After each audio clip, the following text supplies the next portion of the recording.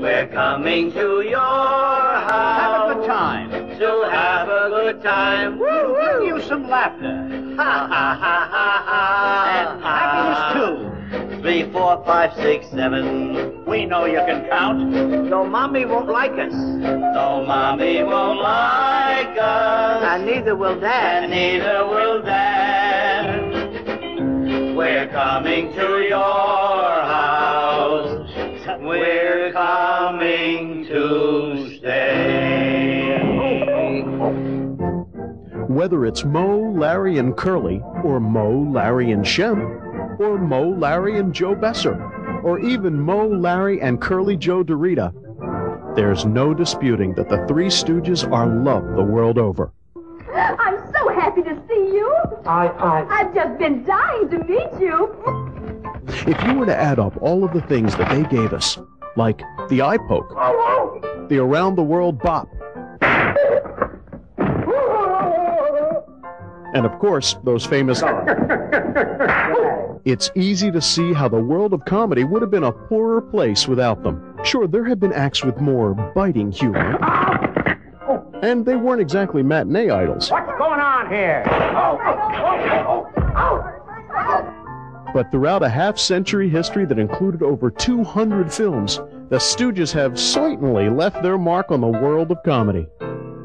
So, come meet the Howards, the Fines, the Bessers, and the DeRitas. Join us as we open up the Three Stooges family album. Just don't get any fingerprints on the photos.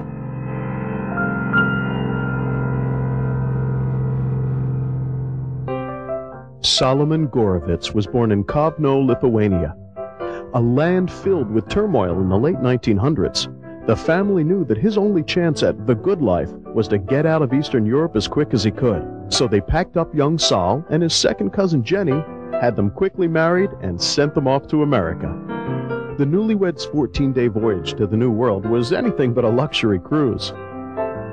Through it all, they persevered.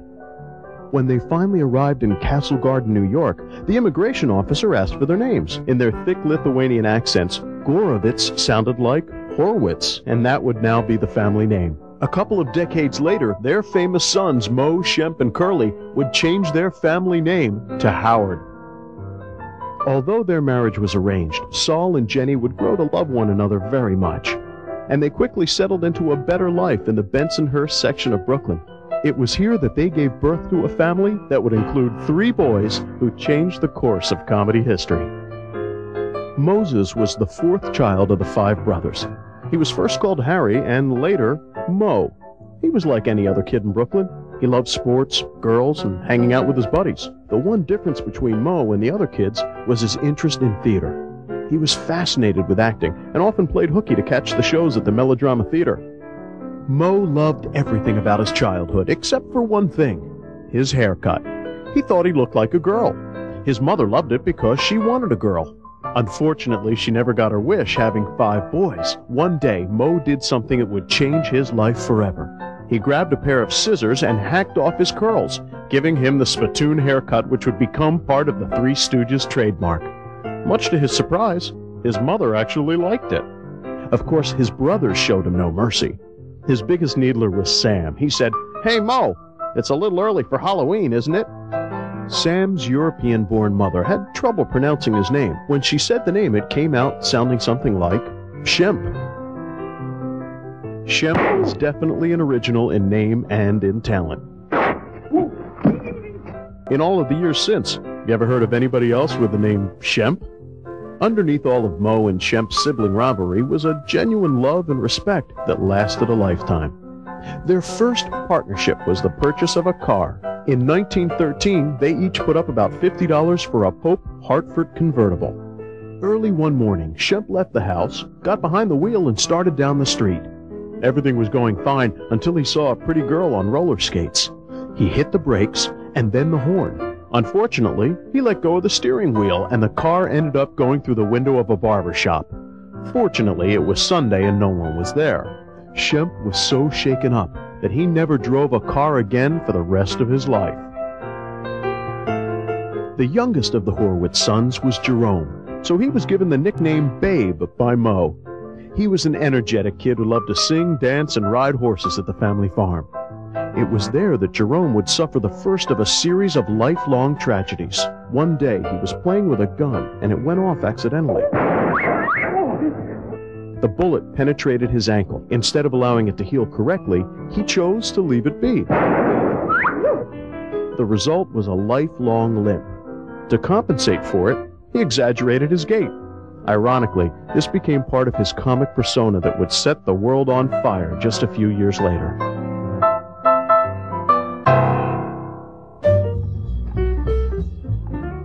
It was during this time that Moe got his first break in show business. He landed a job on a showboat.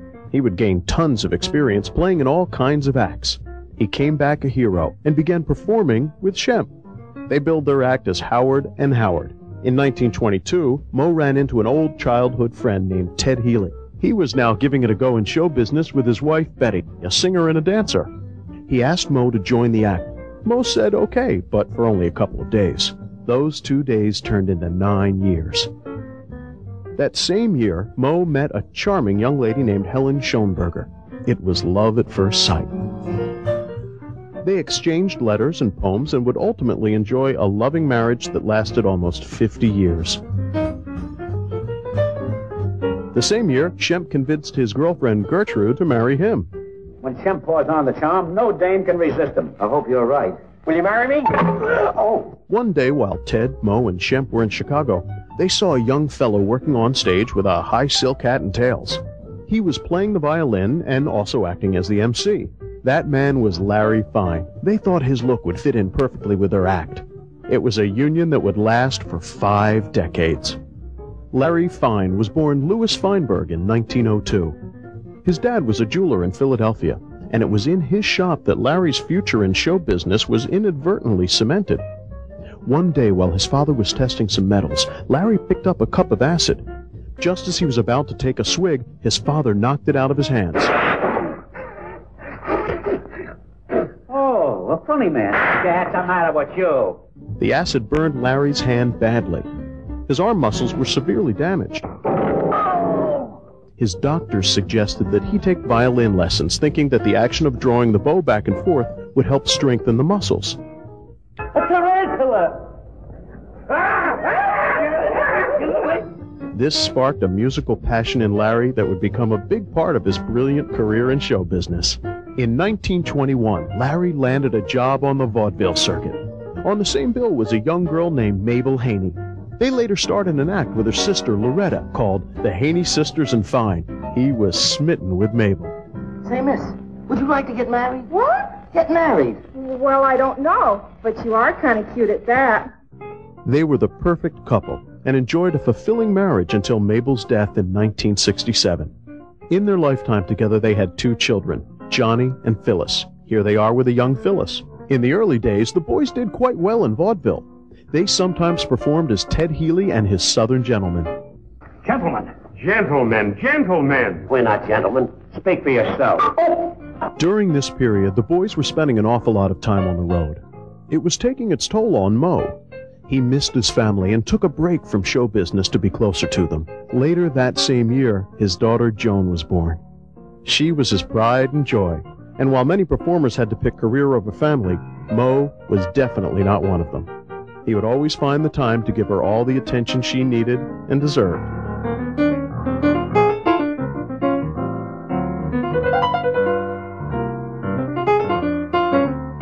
Following in his mother's footsteps, Moe dabbled in real estate for a couple of years, but he longed for the footlights and rejoined the act.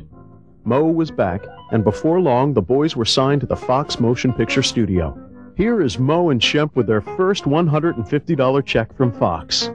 Their first film was called Soup to Nuts. The studio thought that the boys had a bright future, so they offered them an exclusive contract. Moe wasn't happy with this arrangement. Healy was making lots of money but only paying the boys as employees. Moe decided that they deserved a bigger piece of the action, so the boys went out on their own and formed an act called Howard, Fine, and Howard. Here they are in a rare glimpse before one of their shows at the Paramount Theater in Los Angeles. During this time, Moe and Shemp's families became virtually inseparable. They even practiced their act, using Moe's daughter Joan, Shemp's son Mort, and their wives as foils for their antics. Notice Moe's non-Stooge haircut as Joan and Mort interrupt a midday nap. Who knows? Maybe they were practicing to be makeup artists.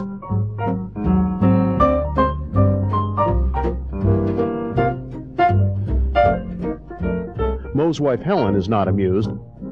Neither is Shemp's wife Gertrude. The fun doesn't stop because summer's over.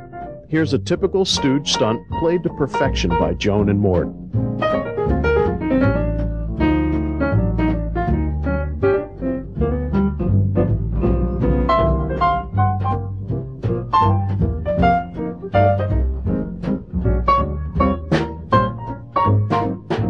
Maybe this is where the Stooges got their inspiration for those classic pie fights.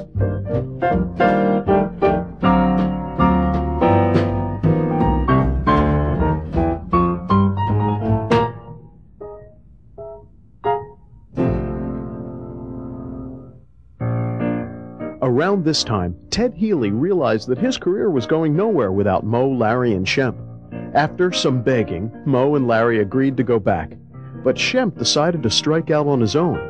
He was offered a part in a Joe Palooka film and thought the timing was just right to take it. He began a solo career that would include over 70 shorts and features. With Ted back with Moe and Larry, they still needed to find a third Stooge. They turned to the youngest Howard brother, Jerome. The problem was that Jerome had long, wavy hair, and Ted didn't think he'd fit in. Jerome, who was eager to join the act, said, "Wait a couple of minutes. I'll be right back." He came back almost completely bald. Promptly, his nickname was changed from Babe to Curly.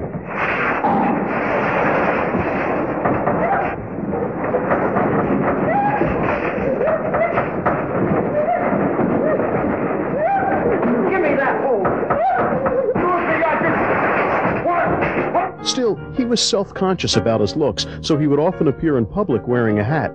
Will you please take off your hat? Meanwhile, Shemp was still spending his time away from the screen with his family.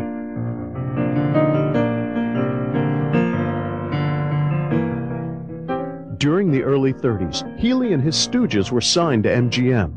They didn't feel they were being utilized as much as they should be, so in 1934, they finally broke with Healy for the last time. They signed with Columbia Pictures and were now known as the Three Stooges. They would go on to make 190 shorts at Columbia. From the paltry sum of $150 a week, they would up their wages to as much as $7,500 a week. They were finally big hits. Boy, with that kind of money, we could rent a one-room apartment in Hollywood. Maybe. With their newfound popularity, the boys decided to take a trip to London. Here's Moe and Curly on the dock of the great ocean liner, the Queen Mary. It seems Curly would have rather stayed on dry land. Moe was a whiz at ring toss. When they got to London, they were astounded at their reception. They were now certified worldwide hits.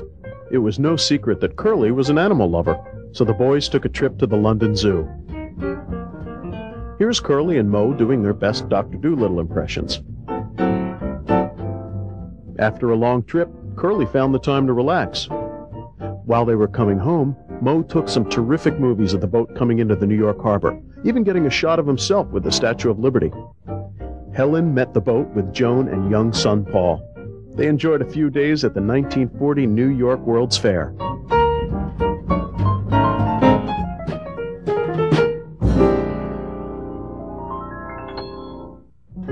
These years were the best of times for the Stooges and their families, and Jenny and Solomon Horwitz couldn't be prouder parents.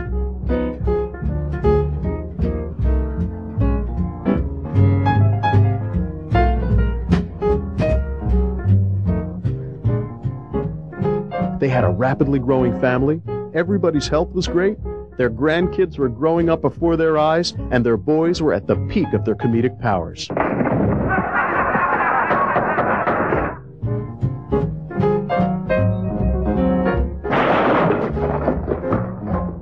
Curly loved dogs.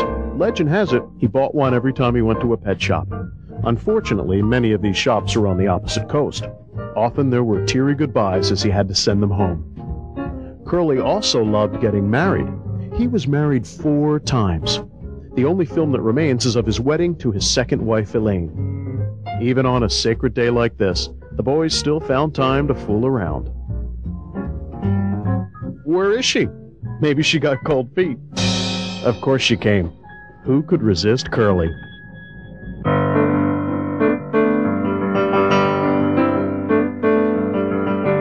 In 1946, during the filming of Half-Wit's Holiday, Curly suffered the first of a series of strokes. He tried valiantly to make a comeback, but he just couldn't perform the rigorous task of being a Stooge. He insisted that they go on without him. So again, they turned to a family member, Shemp. In addition to his fear of driving, Shemp had a fear of flying, so he boarded the first train to Los Angeles. He could never seem to outgrow his phobias, but he sure was funny. Shemp is often considered the funniest of the Stooges. And as pretty as a picture. Yeah, but Nate, oh, get going. The years that Shemp spent as a Stooge were some of the most prolific for the group. While he never really tried to replace Curly, he certainly brought his brand of comedy to the Stooges. I'm too young to worry and get wrinkles on my pretty little face. What we need is a little music to cheer us up. He was a comedic actor of the highest order. In Brideless Groom, his co-star, Christine McIntyre, just couldn't get up the nerve to pop him like the script instructed. Shemp said, "Let me have it. I'd rather get knocked around by one good one than by a bunch of little ones." She knocked Shemp right out the door. After the take, Shemp could hardly stand, but he was smiling from ear to ear, maybe because he actually liked to be hit. Like his partner Larry, Shemp also loved the sweet science of boxing. In fact, his first Stooge short, Fright Night, included a hilarious boxing sequence. It was no surprise that this was also Shemp's favorite Stooge short. Curly took one last shot at performing with a bit part in Hold That Lion in 1947. This film was the only time that all 3 Howard brothers appeared on film together. Although Curly was not well enough to perform, he still enjoyed life to its fullest. He already had his first daughter, Marilyn, from a previous marriage, and then in 1947 he married for the last time to a caring woman named Valerie. They gave birth to a daughter named Janie. It's been said that these were some of Curly's happiest years. Here they are with Janie's dog, Salty. In January of 1952, after a brave battle, Curly Jerome Babe Howard died. He was 48. The Stooges made almost 100 shorts with Shemp, but the string would end with another family heartbreak. Boy, if I hadn't ducked, we'd have collided sure. What a narrow escape. After a night at the fights, Shemp jumped into a cab and asked the driver to take him to his home. He was sitting in the back seat with his friend Al Winston. Al thought he smelled smoke. He looked at Shemp and noticed that he had slumped over, holding his burning cigar. Shemp had suffered a heart attack. He was dead at the age of 60. He was laid to rest at the Home Peace Cemetery, near where Curly was buried 5 years earlier. Of course, the Stooges' contract to Columbia called for them to perform in the face of any situation. Moe and Larry toyed with the idea of continuing on as the 2 Stooges, bringing in a different comedian to fill out the other prominent roles. After they realized that wouldn't work, they decided to find a replacement. Stooges director Jules White suggested comic Joe Besser. They agreed.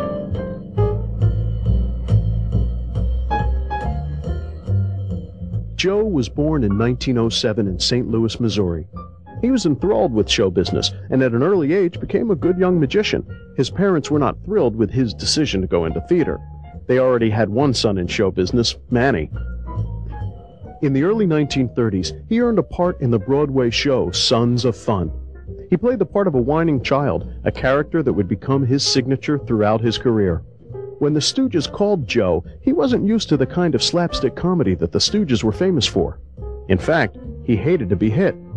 A Stooge that didn't like to be hit? The red flag should have gone up right away. He even put in his contract a provision that prohibited Moe and Larry from slapping or causing him bodily harm. This led to some pretty funny moments, most of them involving Joe trying to hit Moe back. He was the only replacement to ever attempt it. Sure, Moe didn't like it, but it was funny, so he left it in. proving that he would do anything for a laugh. Joe enjoyed a private family life, often treating his job as a 9-to-5er would. He would come in on time and knew his lines and his blocking. Although Joe and his wife didn't have any children, they treated the neighborhood kids as their own. Here's Joe and Ernie, his wife of more than 50 years. Joe's tenure with the Three Stooges may have been short, but he will always be part of the family. In 1958, Columbia decided not to pick up their option on the Three Stooges. So, after 24 years at the studio, they didn't have a contract. Of course, Columbia still owned nearly 200 Stooge shorts, and they naturally sold them to TV. Joe Besser's wife was ill. Since the Stooges would now have to make more appearances than ever before, he decided not to continue as the third Stooge. After almost 30 years of continued success, the group now found itself at a crossroads. While Moe and Larry were deciding what to do, a remarkable thing happened. The television ratings for Stooge shorts were doing solid numbers. More than anything else, this told Larry and Moe that they just had to continue.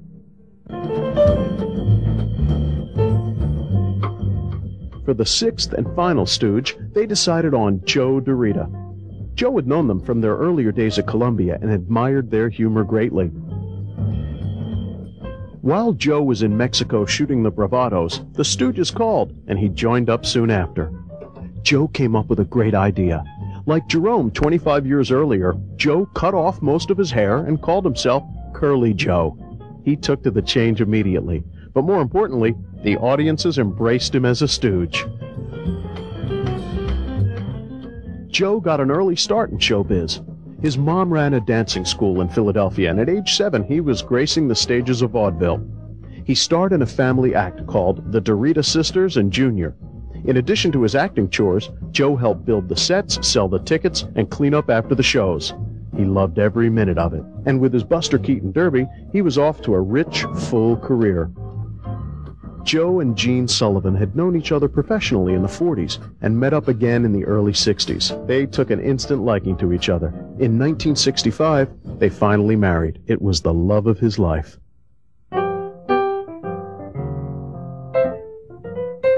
The Stooges always had time for the kids. Moe, in particular, always felt that it was his duty to help as much as he could. He knew how fortunate he was to have such a loving family growing up, and when he was raising his own children, Joan and Paul. So he'd never turn down a request to appear at an orphanage or a children's hospital. The Stooges couldn't stand the sight of kids on Christmas morning with no presents to open, so they would host a huge party arriving with a car full of gifts. They loved watching the kids rip through the wrapping paper to see what Santa brought them.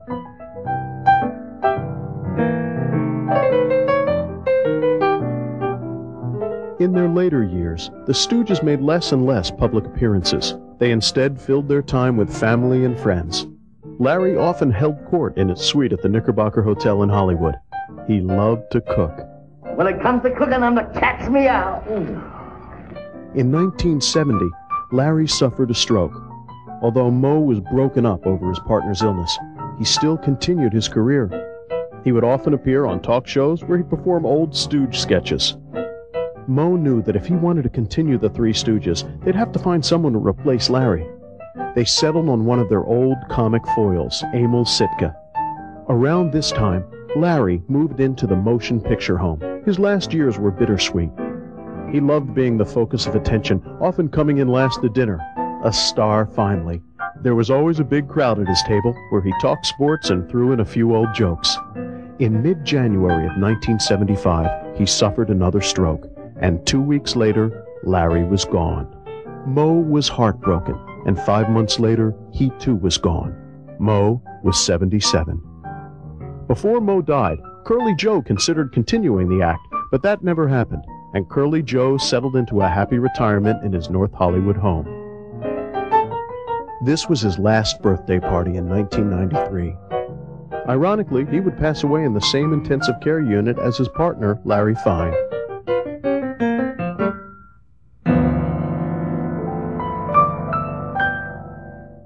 So, after more than 70 years, the world would have to get along without the Stooges. There would be no more eye pokes. Get gone. No more slaps. And no more Christmas parties. Oh, there ain't no Santa Claus. Oh, yes, there is, and we got a present for you. You have? Right Where? But even today, Stooge films are as popular as ever. And they finally received a star on the famous Walk of Fame on Hollywood Boulevard. Here's Joe, Moe's daughter Joan on the right, and Larry's daughter Phyllis on the left.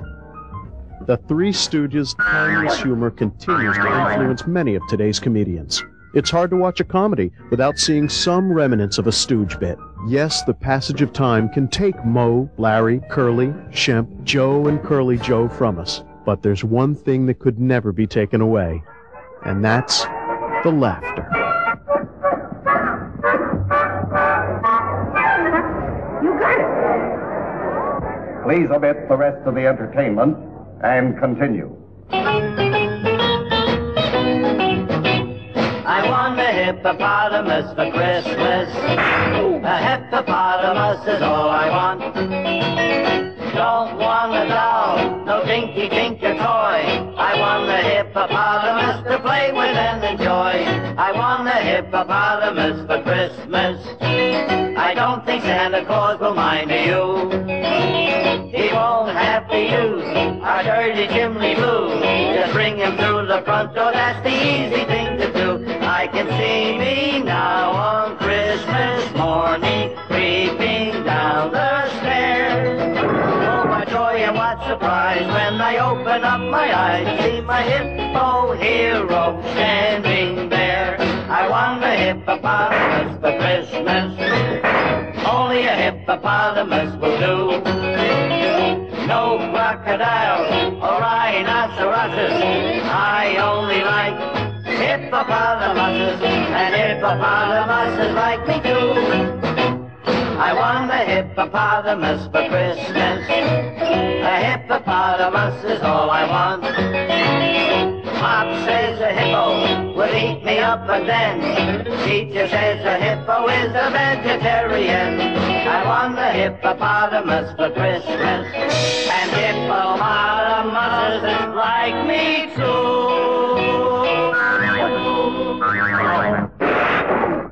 Oh, a funny man. What's the matter with you?